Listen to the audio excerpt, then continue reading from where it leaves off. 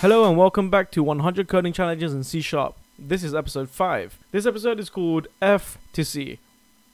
The challenge in this episode is to write a program to input a temperature in Fahrenheit and then output the equivalent temperature in centigrade.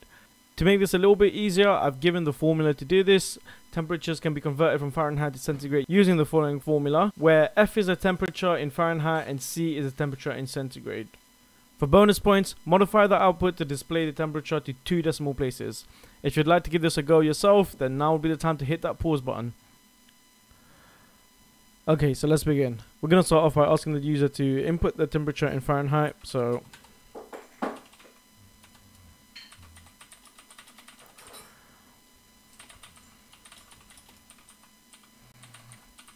height. And then we want to read this back from the user. This time I'm going to use an integer from the get-go, so I'm going to say int f equals, I'm going to do the convert straight off the bat to int32, and then we can do a console.read line within here. Cool. So we can actually take the formula almost straight as it is and put it into our code. So if we say int C for centigrade or Celsius, we'll do 5 times f take away 32 divided by 9, and that should give us our temperature in centigrade. Now we can output this back to the user.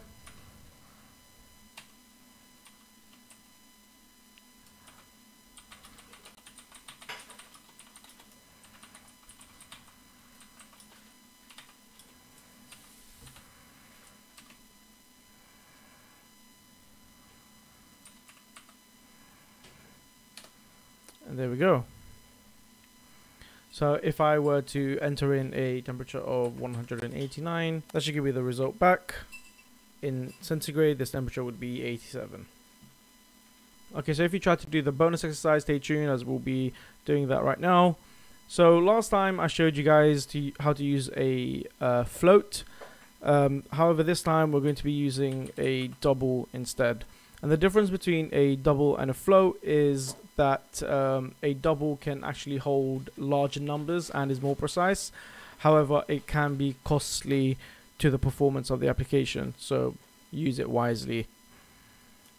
So here, instead of doing to int32, we're going to do straight to double. This will give you a squiggly because this is no longer an integer. So if we change that variable to a double, we'll now have the double version of this, and if we run that, we can see that it will give us a result. However, this is not what we want because we want it to 2 decimal places. So in order to have it to 2 decimal places, what we'll do is we'll do C to 2. Okay, we'll go with that. So math.round, this is a C# function that you can use, and we'll pass in C and also pass in the parameter for the amount of decimals that we want, which is 2, and that should give us the temperature to 2 decimal places. So now if we output this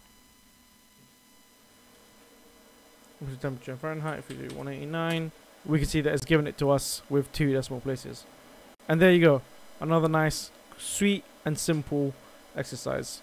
So as always, if you enjoyed this video, then make sure to hit that like button and subscribe for more videos like this. The challenges will be starting to pick up now and get a little bit more interesting, so make sure to stick around, and I'll catch you in the next one.